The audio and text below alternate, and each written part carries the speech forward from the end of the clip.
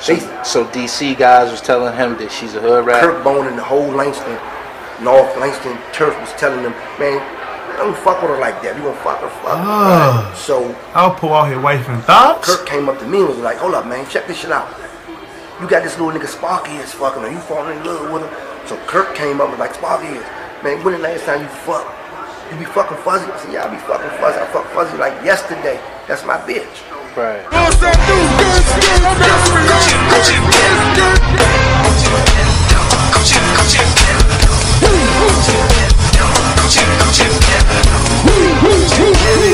What it do? It's your man Lonnie. Ka-bal! And we back with another reaction video, part 2 reaction video. Okay. A lot of my hitters, man, y'all was really messing with the big head Gary Alpo joint. How Alpo ratted, you know what I'm saying? A lot of mix up in the comments on my last video. Good conversation, good build, good dialect. Whether you agreed or not, it's always cool to express your opinions.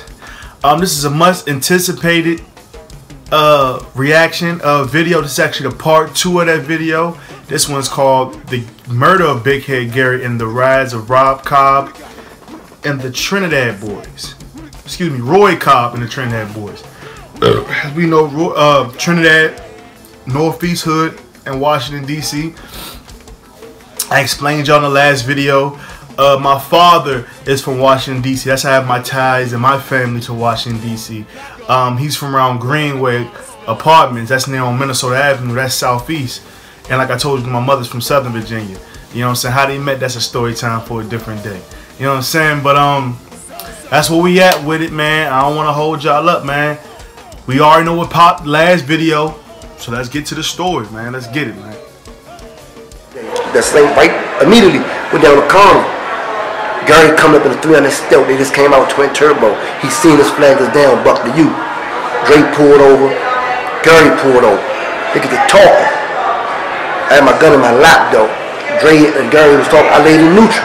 Let them talk like they're supposed to. I don't know if Big Ed Gary gave this nigga a signal or something to get out the car. So one nigga got out the car. There was only one nigga in the car. Well, Gary, he got out the car. So I jumped out the car with my strap in my hand. Once again, my nigga Dre, get back in the car while you pull a gun out. I'm like, man, come on, start this shit, nigga. So Big Ed Gary was telling Dre, man, you don't be putting no guns out on nobody, man. Get your little man. I'm telling Dre, why your man get out the car? Tell your man, Gary, to get back in the car. I'm gonna get back in the car. So we went on for like a couple of minutes, couple of seconds. It seemed like it was a long time, but it wasn't. So Gary ordered this little man to get back in the car. So I got back in the car with my strap. So they talked for a couple of more minutes. All I seen was them shake hands. So we got in the car. I said, what that shit was about? I said, man, he was crying to me about Caprice fucking this bitch. He come home every night telling this bitch how much he liked Dre, how much he look up to Dre. If something happened to him, he wouldn't mind her fucking with a nigga like Dre. If not Dre, turn around with Dre fucking this bitch. So basically he asked Dre to stop fucking this bitch. They apologized. He apologized for saying fuck Dre and this, that, and that. So they shook hands on it, and that was it. So I'm telling Dre, you gonna stop fucking her? He was like, yeah, I'ma do it. I said, you gotta fuck the bitch one last time. Sorry for pausing the video and stopping the video. Shout out to my man Sparky's, man. I had to get my man out the way. First of all, the interview is given by Gully TV. Okay, Gully TV is the one who's giving the interview, but the man being interviewed with the, you know what I'm saying, jive fly jump on, you know what I'm saying, the little turtleneck jump, you hear me? That's Sparky's, man. Y'all show that man some respect, you hear me? Back to the video. Last time, that was it. And the bitch was like a stalk on my nigga. We had to change the cell phone in the car, the beepers and everything. So she trying to say we scared of Gary, that's why Dre don't want to fuck him. Dre was like, not gave the man my word, I'm not fucking with him more. So out of some hatred shit, Caprice started a rumor that she was pregnant by Dre, which was false. Okay. From that point on, some murder shit now. That's when the murder shit started coming. So, he came to Poe crying. Man, he still fucking my bitch. After he gave me his word, I want to see the nigga. So Gary went to Poe and told him, your man Andre fucking with my brother. He still fucking when after he gave me his word saying he wasn't. Right. So Poe was like, I'm gonna talk to him. I'm gonna talk to him. I'm gonna talk to him. I'm gonna talk to him. I'm gonna talk to him. So Time going, our Colombian plug went back to Colombia. So Dre was like, the nigga Alpo, the Ret beat me. He wasn't a Ret, that's what his name, I call him that man, Alpo the Ret. So Alpo the Ret beat me. I'm like, fuck it, what you gonna do? There's too much shit going on about them niggas. Fuck them. Dre's like, it's our last time going back. We about to move out of Cali and try to do this rap shit. We had a house and everything. Dre had an Andre promotion, production. So we about to roll. Dre like, this our last time going back. And take this extra little money for extra spending. Right.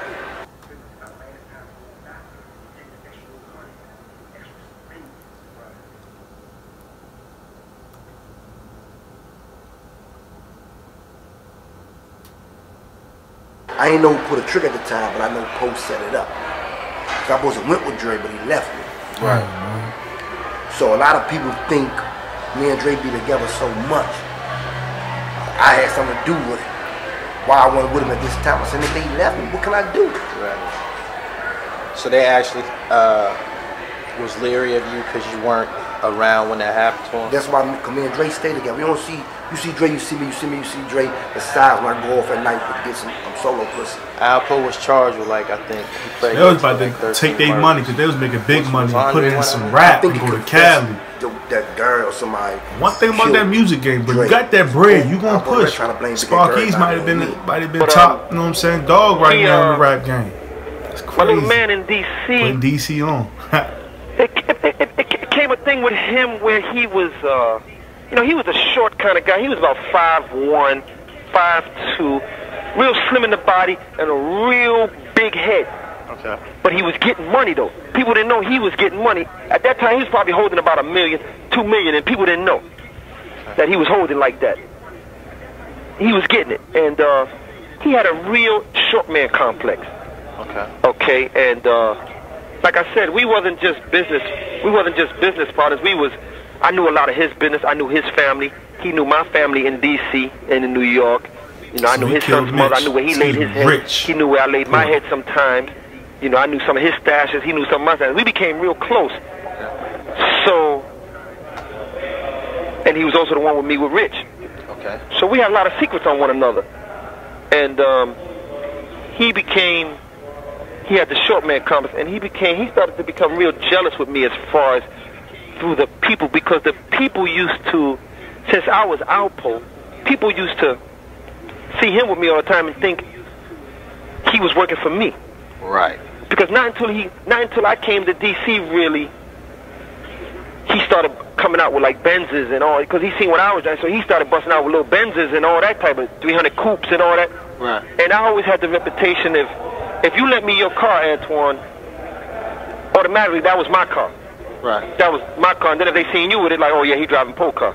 So time went on. One day, me and him and one of his workers was sitting at a table at a restaurant having a sandwich, and he called my wife a bitch. He called my wife a bitch because he was like, man, you still with that crazy bitch? And I just looked over at him, and I could have took it a little better if it was just me and him. But one of his workers was there. Right. And I kind of like gave him that look like, yo, you really disrespected me right now. And so he seen her. She was coming to look for me down Southwest because she knew I hung out down there. So the kid, Gary seen her, he was like, yo, there go that bitch. Look at that bitch. Who she looking for? She must be looking for Poe. And my man Wayne heard him say this. And he beat me. He beat me later. He was like, yo, Gary was down here talking trash about you, and he disrespected your wife. I was going to kill him right there, but I said, let me get with you first. Because I was like, no, I still got love for the kid. No, he's just frustrated right now. And we had a lot of secrets on one another, and I always told them before this happened, I said, you know, we know so much about one another that if we was to ever get into any type of confusion or anything, one of us would have to leave. And I'm definitely not going back to New York because I'm getting money. So the only thing else is one of us will have to die. He was like, yo, I feel you, because we knew a lot about one another. So now I got this deal coming up with this connect, like, yo, this crazy big deal, like, yo, they want me to put up like, I had to put up like maybe about $2 million. They was gonna hit me with like probably about, I say anywhere from like $6 million worth of coke in New York. Produced by you hear me? Contrast Yeah, it was like about $6 million. So they wanted me to put up like $2 million, and I owe 4. Okay. Right? So I had like 1.5. I put up like 1.5, and I was just telling my little man for him to just put up a $500,000. Okay. I was able to put up the whole. I could have put up the whole $2 million at that time. Okay. This would have just set us on the map for, and it was at like 11,000 a key, 10,000 a key.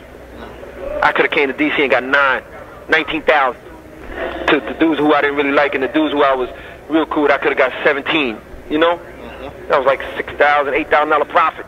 So before this goes about, his anger is really building up with me and all that. He's not really feeling me like that anymore. And we really had stopped hanging out, you know. But I didn't really pay no attention to it. I'm saying I still got love for this kid and all that. So he tells somebody down in Lawton prison about this deal. He told somebody that he was cool with down there. Only thing he didn't know that the same person that he's telling, they know my man, Wayne. My man Wayne, he get to me and say, yo, you about to put a deal together in New York for this, that, and gonna put gas. I said, what the hell? I said, how you know? He said, well, man, my man called me down from Lawton. He said, Gary told him that, yo, that you want to put this deal together and it ain't gonna go, you know, he gonna wind up doing you in the process. Just how much anger he built up for me. So I said, oh yeah. So my man was like, yo, let's go. I said, no, we got to do this right now. Can't just be running up on Gary in broad daylight. That's gonna come back to us. So we gotta do this right, and we gotta get him when nobody know.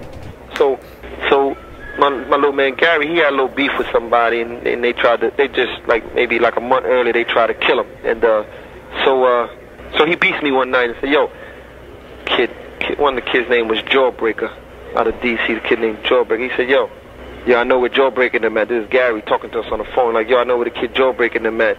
They had such and such, such and such. I said, oh yeah. So I'm talking to him on the phone. I said, who you with? He said, yo, I'm by myself. I said, you got something? He said, yeah, I got 2 pistols with me now. I said, all right. I was with my man Wayne and like 2 other dudes that were under my man Wayne.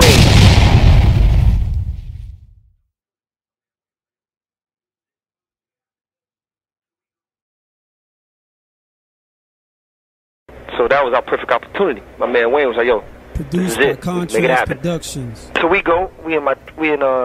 We jump in this kid MPV van, because we used to like using MPV van because they had the little side compartments. We could throw the pistols in there if the police pull us over real quick. So we jump in the MPV van. So I'm driving because since I was like the best driver. So we go meet the kid Gary because this is a perfect opportunity. Don't nobody know he's with us now. And when he come up missing, we can always be like, man, you know, I knew how to deny it quick. Okay. So we go get him. Boom. So we go get him. He gets into the MPV van. He parks his car, whatever. He parks his truck. He had the truck at the time. He parks his truck. I met him on, Florida Avenue. I go meet him on Florida Avenue by a Wendy's, I think it was. Okay. We get a little revolver out of the stash, and I give it to the dudes that's sitting in back of my man Gary. So my man Gary, he's in the middle, but he don't know that we done slipped the revolver to the back to the kid who's gonna hit him in the head. We ran for about 5-10 minutes after we get the gas. Bang! My man hit him. I give the signal through the rearview mirror. My man hit him with the revolver, 2 in the head. All you hear is, ugh.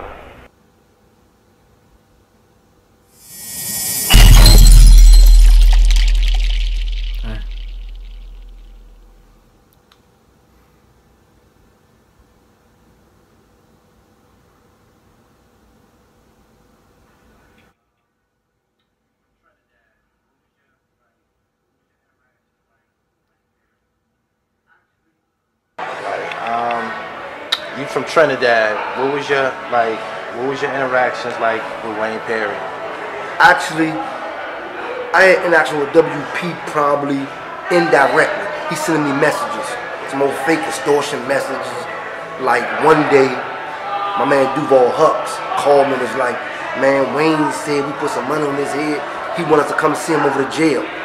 So I'm telling this nigga, that's extortion move. So I guess the bitch Twala was with him. He sent the bitch Tawala to send a message. So I said, man, being though where I'm from in DC jail ain't that far, probably 5 minutes. I got on my twin Turbo Z. I shot up the jail. So I'm telling Duval, that's extortion. We don't go in there and see that nigga. Fuck that nigga. So Tawala gonna tell me, do you really want me to tell him that? I said, yeah, bitch, tell him that. Fuck. So she like, all right, bet. She went into jail, me and Duval rolled out. Right. So, and WP came home after that. So all you niggas jumping on my line, on my page, on the internet bullshit, talking this WP, I ain't say this WP, I want to get no money like this with Poe. Before you dick ride and jump on my page with that bullshit, you bitch niggas, go call them niggas and ask them. Poe, I'll put a red home, WP washed up, but you can get in touch with that nigga. He 80X. So before you get on my page with that bullshit, go do your homework, you little bitch ass niggas. Dang. I mean, partner. Columbus, damn. That's what I meant. You know, me and Nut grew up together. We was going to soda machines together back then. And me and Dre, he started out hanging with us. Breaking the soda machines, stealing. So I think Nut got caught stealing one day. So Roy from Trinidad went and got him out. So Roy telling Nut, fuck that stealing shit. So he put Nut on, you carry the pistol and collect the money up Northwest from the dope street. That's all you got to do. Right. So that's what Nut was doing. From that point on, Nut was hustling. We was still stealing. We wasn't even hustling back then, I don't think. Yeah. Nut was the only one hustling out of our crew back then. He ended up catching like almost a life sentence at like 18, 19 years old. Your Nut probably like 4 years older than me too. Okay. I was the youngest and the littlest out of all of them. Your Nut caught a body down the chapter. That's when he got life for it. But back, if you're under the old act, life is 25 years. You do 25 years, you go up for parole. Okay. The night that I gather from watching documentaries and doing research, the night that Nut caught his case, it was an issue with somebody in Rayful, right? Yeah. Was you out there that night? I was down the chapter that night. Could you elaborate what that shit was about? Right. How did that shit spin out of control to end up somebody losing their life? Okay, so basically, Nut actually grew up in Trinidad and used to be Roy's little foot soldier. He cut Roy off and started fucking with Nut. But at the same token, Nut still come around Trinidad to hang out because that's his hood. So Big Ed Brandon, which was Roy hitman at the time back then, they putting the fight on Ray for the rep, leaning on him. So the Trinidad guys was leaning on Rayful. Yeah, they was guys like leaning on everybody for real, but yeah, Rayful too. These particular guys was leaning on everybody. Yeah, if you got some money doing something, yeah. Who was these niggas? Trinidad niggas. They still out there. I was informed that they don't want their names because they left their life alone. No so I don't call their names. I know them, I see them. 80s Trinidad niggas. That's right, 80s Trinidad. Not the new niggas, 80s Trinidad. That's right. Alright. Right, so Brandon leaning on Ray to rep. Ray gets scared, put Nut on him. Gave Nut like I think 5 bricks to give Brandon. So Nut went around Trinidad, gave him the 5 bricks. See me when you see me, do you? Probably 3 months went past. They seen Ray again. Give me Brandon, give me some shit, nigga. I gave you some shit. That's what Ray telling. Ray for the rap telling. Brandon, you ain't give me shit. The shit Nut gave you came from me. So Brandon like, man, fuck that shit. You got all that shit. Give me some more of that shit. That shit gone. So Ray would have told Nut. So after Ray told Nut, Ray was in his feelings. Right. No, Nut was in his feelings. So the particular night down the chapter, you had Ray and all these guys. You had the Trinidad, Roy and all the Trinidad niggas. So they changed words out before they went in the chapter. Ray went in the chapter. So Nut came nuts like, these bitch ass niggas, I'ma smash these niggas. He was telling my nigga Dre that and me. So time went on that night. When Ray came out the chapter, Roy pulled Ray up and was talking to Roy.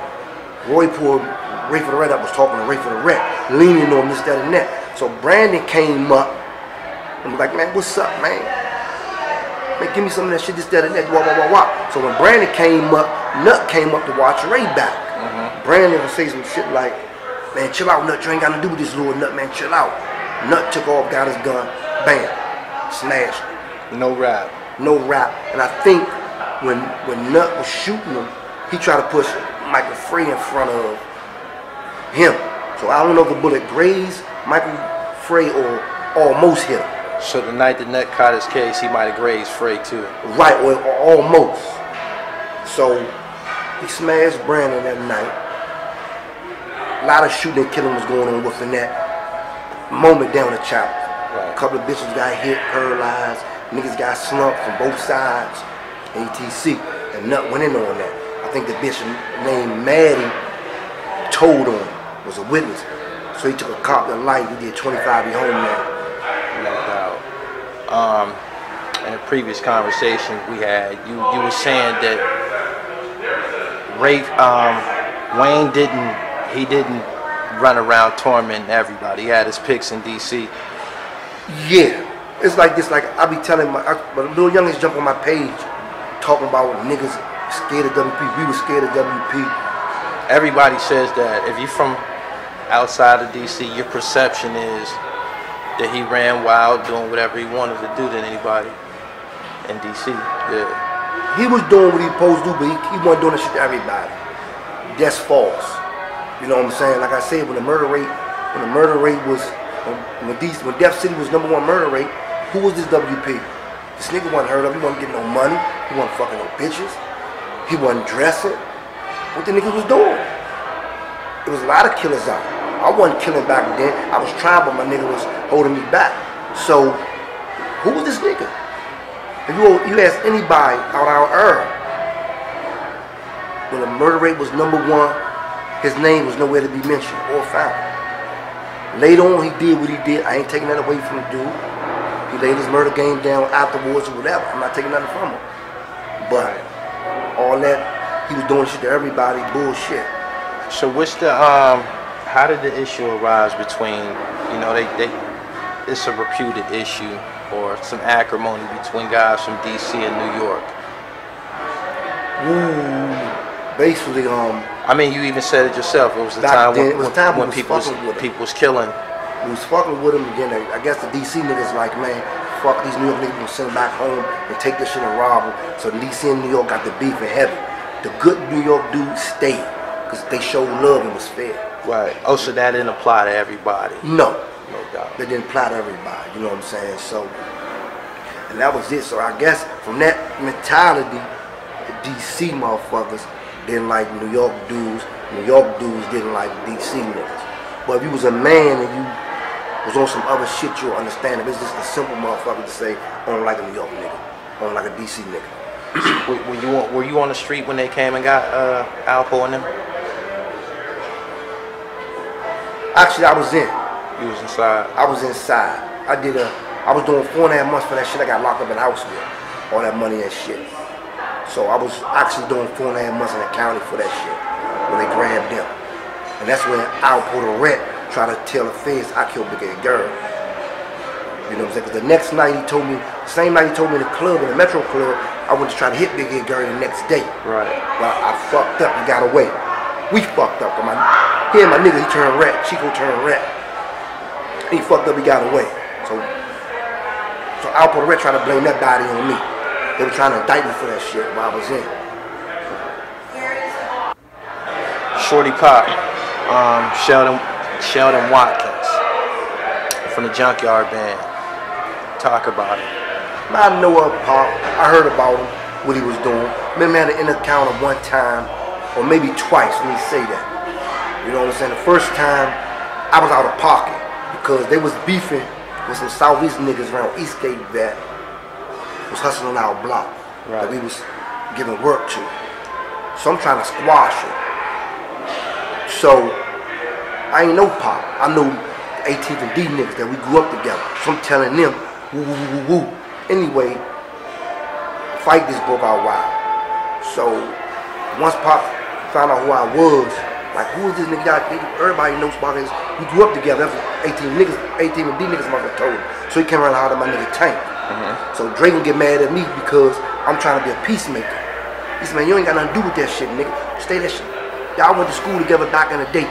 Stay out of that shit. You and 18 dudes, stay out of that shit. So I'm like, I was mad at Drake, but he was right. So that's where Little Pop was from, 18? Pop from Southeast. Southeast. He from Southeast. Okay. He from Southeast. It's been said that he's the person who introduced Alpo and Wayne Perry.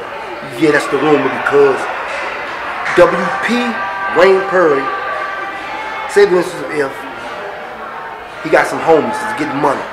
I ain't gonna say their name because they still out there. They know what it is. People know what it is. You don't do shit like this to niggas that got your back. Niggas will get him out of jail. When he get out of jail, he'll go check their pockets. He'll go check their pockets and take their shit from them. He's the same nigga got you out of jail. You don't do shit like that to niggas that got your back. So when he got locked up last time, everybody said fuck him and left him in jail. Couldn't even make a bomb. Because he did shit to niggas that fucked with him. You don't do shit like that niggas you fuck with. That's why his ass stayed in that jail. See, niggas don't tell the whole story. He ain't staying in jail because niggas was scared of him. That was a part of it. Yeah. But the niggas he fuck with ain't get him out because you leaning on these niggas taking their shit and they getting you out. So when you get locked up again, niggas stay your ass in jail. So that's when Pop told Alpo the Rat he got a good man in jail.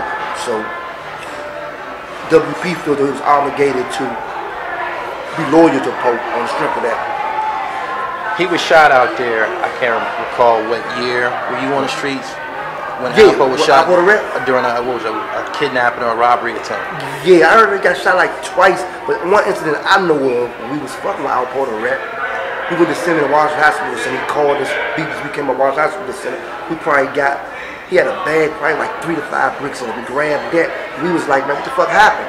He was like, some 5th and old niggas try to do this, and they shot me in the back.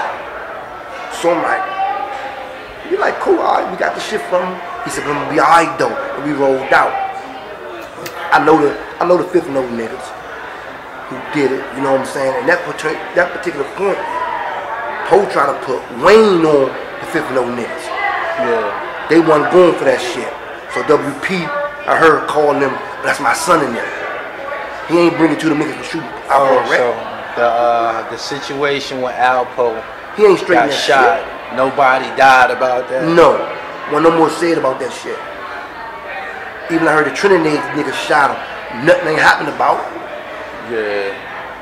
So all that shit about he was doing this, he that. Niggas weren't scared of that nigga. Because obviously people were still trying to get at him. Was trying to still get at Alpo. Yeah, for sure. Roy still was leaning on Pope. He was fucking with them. Oh, the guy Roy was at Alpo ass too? He wasn't just on Raveful? He was he had words with Pope. Actually, when Pope came to see us around 16. What's this guy name? Roy. Roy? He got killed, yeah, Roy. Roy Cobb. Roy Cobb. He was running Trinidad on that Martello side, far as anything moved, he wasn't in. He's an older guy? He older than me, way older OG? than me. Yeah. If anything been sold on Trinidad, he wasn't in. So he was out there stepping in the Rayful and Alpo. Yeah.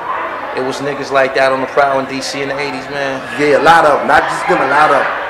So ain't nothing happened to none of them niggas. And he was supposed to be protecting Alpo the Rat. Right. You know what I'm saying? So it is what it is. You spent time obviously in the federal system. Yeah. With a DC number or whatever, using a DC car. When Wayne was on the streets, Wayne was protecting a guy from New York. You could say, you know, whatever. He was putting in work for a guy from New York. When Wayne is in the institutional system, how does the body of Washington D.C.'s convicts feel about him? I mean, some people from D.C. lost family members at the hands of Wayne, right? Yeah, but at the same time, we would have people that lost family members gonna be mad at him for taking up for a New York dude. You know what I'm saying? But if you understand the game and that dude got you out, nobody else will get you out because the fucked up shit you was doing to your homies. You can be loyal to him, but that same token, you can't be no flunky. So I think for real, if you got a dude just getting all this money and you doing these hits for him, you supposed to be caked up. Ain't no way you supposed to be still going on moves. Yeah. Trying to take niggas half a brick money and all that old shit. Popo's been paying like he wait. Right. Which he wasn't. Even he said, I don't let the nigga know what I was getting or nothing. So basically, he was flunking WP to me. If he was still on the prowl, shaking niggas down. Why you gotta do that? You got this nigga getting all this money. Right. You supposed to be enjoying your life, fucking bitches, whatever car you want, just protecting that nigga. My thoughts. That my makes a lot of motherfucking sense. A lot of good sense. No doubt. I always wanted to ask that to a guy from DC. I got a question that I have to ask. I heard that. Anybody that I've encountered that that came home from the federal system told me that the Washington D.C. inmates do all the rape, robbery, and murder in the federal system. That's true to a degree. Cause you Google it online, I think we the DC niggas is most hated. Even the COs don't like DC niggas. But I'ma clear this rape and robbery shit up. Yeah, the sex thing. Please clean that up, because this is civilized. This is civilized as a motherfucker. Y'all have a name. I'm here. When dudes come back from the system, yeah, they talk about y'all knife work. Yeah. They'll cut you, they'll stab you, everything. That same, yeah. But then they start talking about the boys. The homosexual shit. Yeah, so what's up with it? Why is that pronounced? Somebody told me that it came from Lorton. That's what I was told. But go ahead. Okay, that might be some truth, because actually I think about it. Lorton, with all the DC dudes do their time, man. But it was so fucked up down Lorton, so many died, so many COs corrupt, they closed Lorton and started shipping everybody to the feds. So everybody think DC is federal, whereas though you get federal cases, you don't. DC still have state court. Right. So if you get locked up in DC, you might do a state charge. You just going to the feds to do your time, because DC don't have no more jails. Okay. So DC niggas and the feds got two different numbers. One is a state number, one is a federal number. So every DC inmate has two numbers when he going through the federal No, it system. depends on what court you come through. If you come through the regular court, you got a certain number. I think it's 007 or 016. Right. If you got a DC number, you got 000 or some other number. They got two numbers though. They got like 4 numbers actually. Right. So if you state, you got a 1 number. If you come through the feds, you got another number. But everybody being housed in the feds to do their time. Okay. The sex robbery thing. Sex robbery thing. A lot of people get in. A lot of our homies get into it with dudes in the jail. And I tell everybody this, and I try to keep it 100, keeping it real sports. This is my shit. So I try to keep it real and 100 at all times. Yep. So I tell anybody this: if you take a group of California dudes from Sing Sing or whatever, and shut all the California jails down and put the niggas in the feds, they gonna do the same shit. Ain't no way you gonna tell me Rikers Island up New York and all them jails up there, it ain't no New York or California, Texas dudes that's fucking boys. Oh no, I'm a convict. I've served time. It's sex in all prisons. But I was trying to figure out I think maybe it was some brutality underlying, maybe a gang rape, maybe the body, the way the Washington D.C. inmates move, maybe that could attribute to the reputation.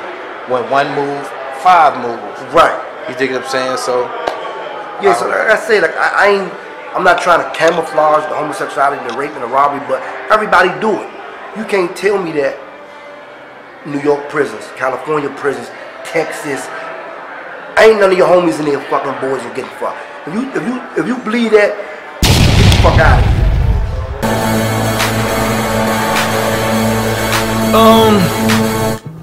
Damn, we got more of it. Damn, to be continued. A lot of clarifications on that. Trinidad, well known, even in my generation, a well-known hood in DC. Like I said, I'm from PG County, Maryland, man. I'm a generation after generation, you know what I'm saying? So a lot of us, man, put it this way, a lot of people who had family, whose mothers, fathers are from DC, a lot of us live in Prince George's County. We're spread out around the county. Don't get it twisted. It's still some people my age that's in the city, you know what I'm saying, heavy, but they're gentrifying it now, and a lot of our roots in PG County come from Washington, D.C. You know what I'm saying? Even though D.C. streets and PG streets are kind of different, it has its differences, but you got people in D.C. who got family in PG. You got people in PG who got family in D.C. You can't deny it. We're right here. We're right here. You know what I'm saying? As far as the jail thing, I've heard that too, man. Especially out of state, man. They try to say, y'all DC niggas go hard. DC niggas go hard in the jail. Y'all don't play. Y'all don't go for nothing. But they be raping niggas. I'm not a criminal. I'm not a convicted felon. I couldn't tell you. I heard it though, but I couldn't tell you. far as that, I mean, I guess I don't know about jail, but from what I've studied and researched, I guess that whole shit, the gang rape thing, the rape thing, boys, sex, whatever in jail, it's a jail culture. I'm pretty sure you got niggas in San Quentin raping niggas. I'm pretty sure you got niggas in Rikers Island, like you said, raping niggas. Don't just try to make that a DC thing. I guess it's just because our city is so territorial. We're so together. When we in the city, when we in the county, we might beef amongst each other. But when we go out, we one nation. So it's like we move all together. Because, you know what I'm saying, everybody against us. People hate DC people. People don't really like DMV people. They say real arrogant, real cocky. But like I said, I don't know nothing. I've never been in jail, but I've heard it too. You know what I'm saying? And, that's pretty wild. You know what I'm saying? But anyway, yeah, man. I'm ready for the next part 2, man. Shout out to Edge to Christ, man. You dig? Shout out to Gully TV. We in the building. Yiddy! Anyway, follow me, man. Instagram, Lonnie Ka-bal. You dig? Snapchat, Lonnie Ka-bal. You dig? Twitter at Fire Survivor.